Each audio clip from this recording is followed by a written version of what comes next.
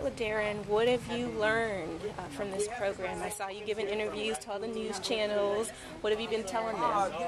About the water use, how if you keep using the sink water for a long amount of time, it's how many gallons you're going to use times 5. Oh, okay. That's interesting. And out here at the gardens, have you been hands-on with helping to clean? What have you been doing specifically? We've been cleaning up the trash. We've been doing mulch, and we've been planting sweet potatoes. And Sweet potatoes. I love sweet potatoes.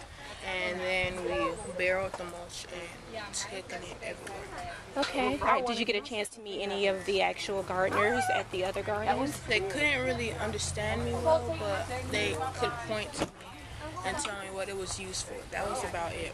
Okay. So what does this meant to you, this project? Some people need plants. I guess it's the same as that. And if we take the stuff away, it wouldn't be as proper or as nice as we like. So after this is over, would you continue to work in community gardens? Would you continue to volunteer to help them out? My granny has a garden as well, so I help her. I'm starting to help her in her garden as well. Good. All right. Well, thank you for participating. You're welcome.